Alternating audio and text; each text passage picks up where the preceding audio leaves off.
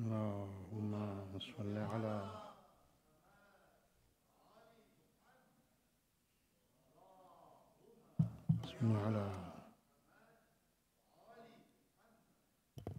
اللهم صل على محمد. اللهم صل على محمد وآل محمد. الحمد لله نحمده ونستعينه ونستغفره ونستهديه ونعوذ بالله من شرور أنفسنا ومن سيئات أعمالنا. من يهد الله فلا مضل له ومن يضلل فلا هادي له.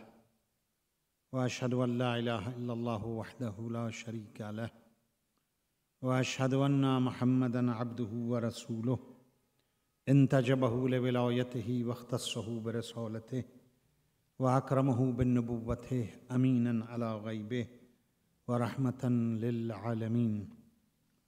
وصلى الله على محمد وآله وعليهم السلام. أوصيكم عباد الله ونفسي بتقوى الله وأخوفكم من عقابه فإن الله ينجي من اتقاه بمفازتهم لا يمسهم سوء ولا هم يحزنون. ويكرم من خافه يقيهم شر ما خافوا ويلقيهم نذرة وسرورا. وأرغبكم في كرامة الله الدائمة وأخوفكم عقابه الذي لا انقطاع له ولا نجاة لمن استوجبه. فلا تغرنكم الدنيا ولا تركنوا إليها فإنها دار غرور كتب الله عليها وعلى أهلها الفناء.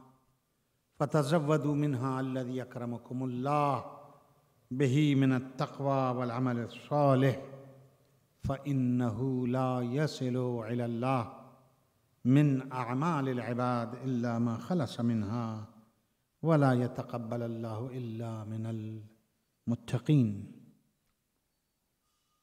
After all due praise to Allah Almighty Subhanahu wa Ta'ala, our Creator, our Nourisher, our Provider, our Sustainer, our Lord.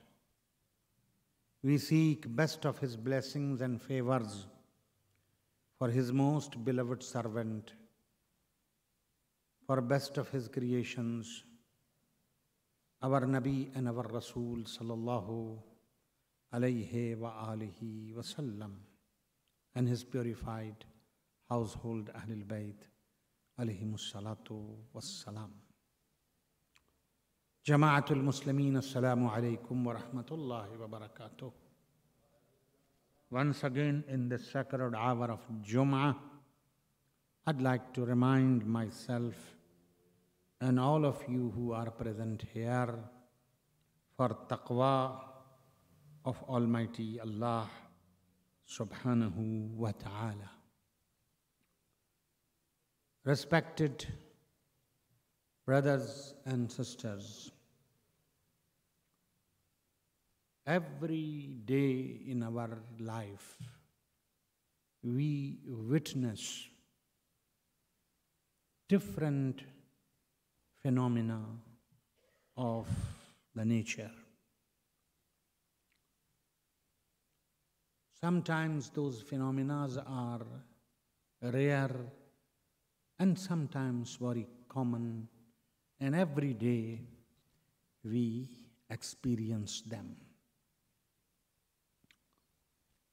All these phenomena and different situations of nature, different expressions of nature, are signs of Almighty Allah Subhanahu wa Ta'ala's might and power. All these signs which we experience and we witness are important for us. And how we react and respond to them is very crucial. Is very crucial, is very important. In Surah Mubarakah Fatir, from verses number 13 to almost 16, 17, Almighty Subhanahu wa Ta'ala draws our attention to different signs of nature. In verse number 13, Almighty Subhanahu wa Ta'ala says, يُولِجُ اللَّيْلَ فِي النَّهَارِ وَيُولِجُ النَّهَارَ فِي اللَّيْلِ وَسَخَّرَ الشَّمْسَ وَالْقَمَرَ كُلٌّ يَجْرِي لِأَجْلٍ مُّسَمًّى. And He who Almighty Subhanahu wa Ta'ala makes the night pass into the day and makes the day pass into the night. And He has disposed the sun and the moon, each moving for a specified term, لِأَجْلٍ مُّسَمًّى. ذَلِكُمُ اللَّهُ رَبُّكُمْ. Indeed, indeed, indeed, that is Allah your Lord, to whom belongs all the sovereignty. Lahul mulk وَالَّذِينَ تَدْعُونَ مِن دُونِهِ مَا يَمْلِكُونَ مِن قِطْمِيرٍ. After looking this natural phenomena around you, there are people who don't understand, who don't reach to the truth behind this amazing nature, but they seek for the wrong reasons. تَدْعُونَ مِن دُونِهِ, and they invoke someone other than Him. مَا يَمْلِكُونَ مِن قِطْمِيرٍ. They do not control so much as the husk of a date stone. They are nothing. They have no power. They have no control. مَا يَمْلِكُونَ مِن قِطْمِيرٍ. إِن تَدْعُوهُمْ لَا يَسْمَعُوا دُعَاءَكُمْ وَلَوْ سَمِعُوا مَا اسْتَجَابُوا لَكُمْ وَيَوْمَ الْقِيَامَةِ يَكْفُرُونَ بِشِرْكِكُمْ وَلَا يُنَبِّئُكَ مِثْلُ خَبِيرٍ. Again explaining these people's situation who are looking for wrong reasons. If you invoke them, they will not hear your invocation, and even if they heard, they cannot respond to you. And on the day of Qiyamah and resurrection, they will forswear you polytheism, and none can inform you like the one who is all aware. And that is a very important point now. Verse number 15. Ya ayyuhan nas antumul fuqara ila Allah wallahu huwal ghaniyyul hamid.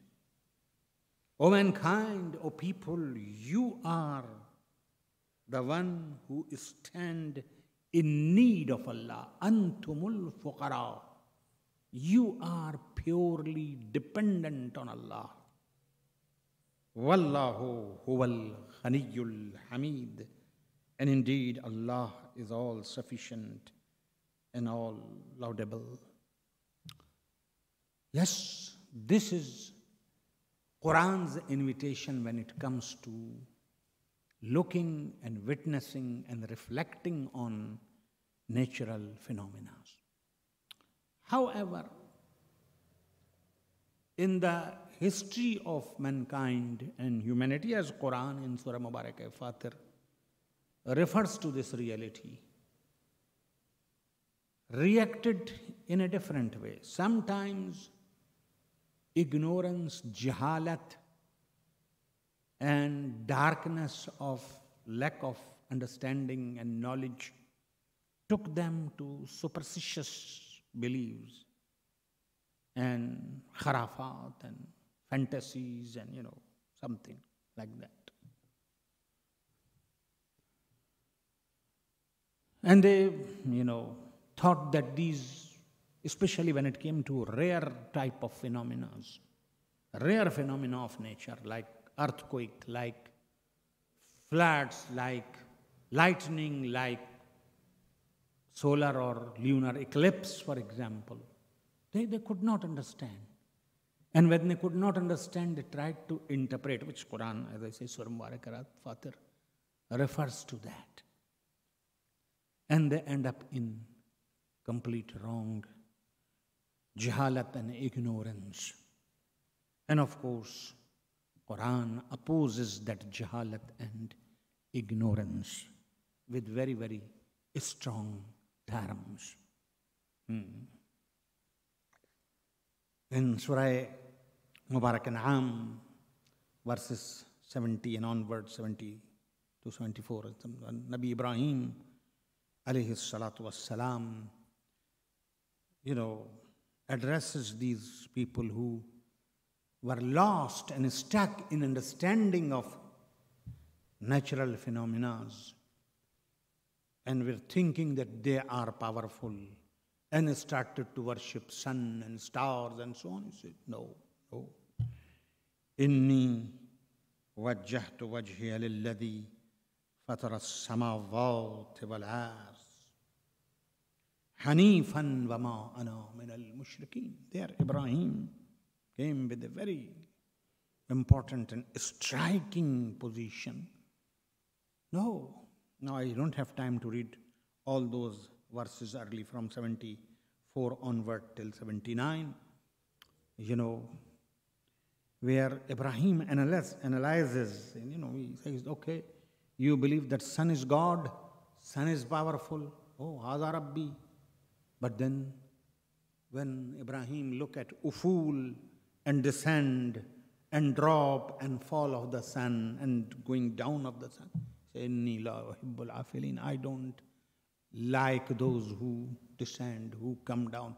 They cannot be God. And he refers to moon, and he refers to stars, and he refers to all. And then Quran says, وَكَذَلِكَ نُرِيَ إِبْرَاهِيمَ مَلَكُوتَ السَّمَاوَاتِ وَالْأَرْضِ وَلِيَكُونَ مِنَ الْمُوقِنِينَ. Of course, a great deal of explanation required and understanding. This very, very important ayat of Quran, that we showed Ibrahim the reality that who is behind, of course, this nature and different phenomena of nature, rare even phenomena of nature, those phenomena which you cannot understand. Antumul fuqara ilallah. You are purely dependent. This is what you should understand from the nature. So one side, of course, this type of reaction, and we have, of course, plenty of examples in this regard. In our own history of Islam, for example, and I'd like to draw your attention that when our Nabi and Rasul sallallahu alaihi wasallam's son Ibrahim passed away, it happened to be at the same day there was a solar eclipse. And all of a sudden people, started to say that, son of the Prophet died, and therefore the sun and solar eclipse is, for example, happening. Prophet sallallahu alaihi wasallam, could have exploited this situation in his favor to prove his genuineness, for example. No, but he did not. And he said, no. Solar eclipse or lunar eclipse got nothing to do with death of anybody, including my sign. They are signs of Allah. They are signs of Allah. Go to the masajid and remember Almighty Allah subhanahu wa ta'ala. It's a reminder. This rare phenomena, this not so common phenomena of solar or lunar eclipse is a reminder that there is somebody behind all this system. So go and remember him and pray. And therefore, salat of ayat or salat of signs became compulsory and fard and wajib And inshallah, we will announce tomorrow is solar eclipse in the morning. And those who follow School of Ahlul Bayt, we'll give the information from, I think, 7:20 or something like that for an hour. There is a solar eclipse, and namaz of ayat or salat of ayat is compulsory to be performed in that particular time. Why? Why salat of ayat? Why this namaz to be performed in that particular time? You know why? Because this is not a common phenomenon, it's a rare phenomenon. This phenomena provides an opportunity for you to reflect and think and remember Allah. And similarly, in any natural disaster situation like a storm, like, flood, like earthquake, again the same salat of sign becomes compulsory. Why? Because in all these situations, that pure nature comes out. It can, of course, be diverted toward jahl and ignorance, or it can be diverted toward truth and haqq and haqiqat and Almighty Allah subhanahu wa ta'ala. That is really important. But as insan and human beings developed the sciences and, of course, evolved in the understanding of nature and so on, another turn human being took. First, as I said, could not understand this, or at least rare phenomena of nature, and created fantasies and stories and superstitions. But then sometimes when understood the phenomena, created a sort of arrogance in him, and sometimes resulted in a claim and situation where saying, we know everything, how it happens. We know how this world is created, Big Bang or this or that. We know how these stars. We are aware of the evolution of this whole cosmos and everything. So we know there is nothing by the name of God. There is no creator, even coming to that. But then again, Surah Mubarakah Fatir says, وَأَنْتُمُ الْفُقَرَاءُ إِلَى اللَّهِ. You are indeed depending on Allah. This nature will remind you that you are indeed dependent. And what we saw in last 3 years proved the same important point, that we are nothing. With all our progress, with all our achievements, with all our knowledge, with all our sciences, we cannot fight back a virus, something which we cannot even see by our own eyes, which we, after so many years, now 3 years passed, and whole world's research and scientists and everything has focused and exhausted their energies on it. Even today, a new mutation comes up, and now it looks like that we are completely helpless. Helpless. Antumul fuqara'u ilallah. This is a reminder that antumul fuqara'u ilallah. You are purely and purely dependent on Allah. You have nothing. Yeah, of course, that jahl also sometimes existing, with all these theories about. That jahl also Quran fights with it, Islam fights with it. But also Quran fights with this arrogance of human development and human sciences also, when this wants to deny and wants to claim that we are independent and we don't need anybody or anything. Antumul fuqara.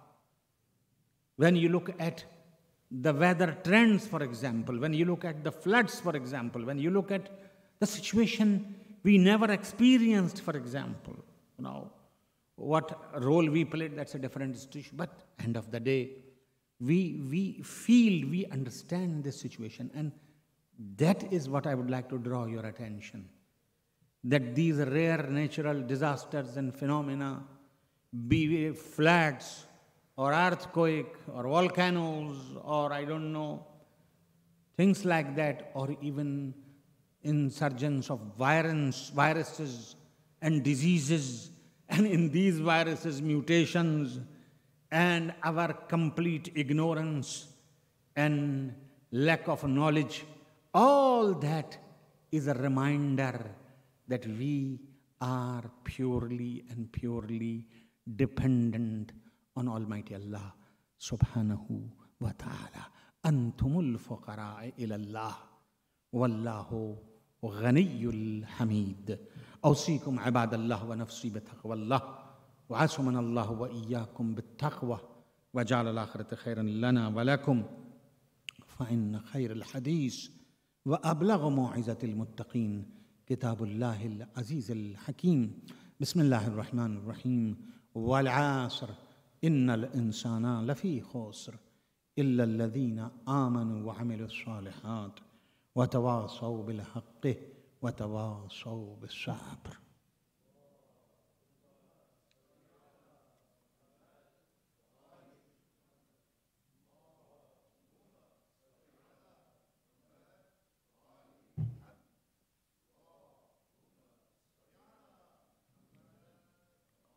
الحمد لله نحمده ونستعينه ونستغفره ونستهديه ونؤمن به ونتوكل عليه ونعوذ بالله من شرور أنفسنا ومن سيئات أعمالنا من يهد الله فلا مضل له ومن يضلل فلا هادي له وأشهد أن لا إله إلا الله وحده لا شريك له وأشهد أن محمدا عبده ورسوله أرسله بالهدى ودين الحق ليظهره على الدين كله ولو كره المشركون وجعله رحمة للعالمين بشيرا ونذيرا وداعيا إلى الله بإذنه وسراجا منيرا. من يطع الله ورسوله فقد رشد ومن يعصهما فقد غوى. أوصيكم عباد الله بتقوى الله الذي ينفع بطاعته من عطاه والذي يضر بمعصيته من عصاه الذي إليه معادكم وعليه حسابكم فإن التقوى وصية الله فيكم وفي الذين من قبلكم. قال الله عز وجل ولقد وصينا الذين أوتوا الكتاب من قبلكم وإياكم أن اتقوا الله وإن تكفروا فإن لله ما في السماوات وما في الأرض وكان الله غنيا حميدا. انتفعوا بموعظة الله والزموا كتابه فإنه أبلغ الموعظة وخير الأمور في المعاد عاقبة ولقد اتخذ الله الحجة فلا يهلك من هلك إلا عن بينة ولا يحيى من حي إلا عن بينة. وقد بلغ رسول الله صلى الله عليه وآله وسلم الذي أرسل به فالزموا وصيته وما ترك فيكم من بعده من الثقلين كتاب الله وأهل بيته اللذين لا يدل من تمسك بهما ولا يهتدي من تركهما. اللهم صل وسلم وزد وبارك على محمد عبدك ورسولك سيد المرسلين وإمام المتقين ورسول رب العالمين. اللهم وصل على علي أمير المؤمنين ووصي رسول رب العالمين عبدك ووليك وحجتك على خلقك وآيتك الكبرى والنبع العظيم. وصل على الصديقة الطاهرة فاطمة سيدة نساء العالمين. وصل على سبتي الرحمة وإمامي الهدى الحسن والحسين سيدي شباب أهل الجنة. وصل على أئمة المسلمين وهداة المؤمنين وهماة المستضعفين علي بن الحسين زين العابدين ومحمد بن علي باقر العلوم وجعفر بن محمد الصادق وموسى بن جعفر الكاظم وعلي بن موسى الرضا ومحمد بن علي الجواد وعلي بن محمد الهادي والحسن بن علي العسكري والخلف الهادي المهدي.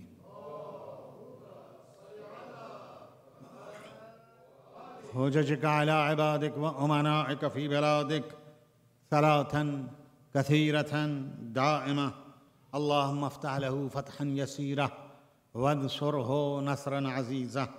اللهم أظهر به دينك وسنة نبيك حتى لا يستخفي بشيء من الحق مخافة أحد من الخلق. اللهم إنا نرغب إليك في دولة كريمة تعز بها الإسلام وأهله وتذل بها النفاق وأهله وتجعلنا فيها من الدعاة إلى طاعتك والقادة في سبيلك وترزقنا بها كرامة الدنيا والآخرة. اللهم ما حملتنا من الحق فعرفناه وما قصرنا عنه فعلمناه. أوصيكم عباد الله ونفسي بتقوى الله.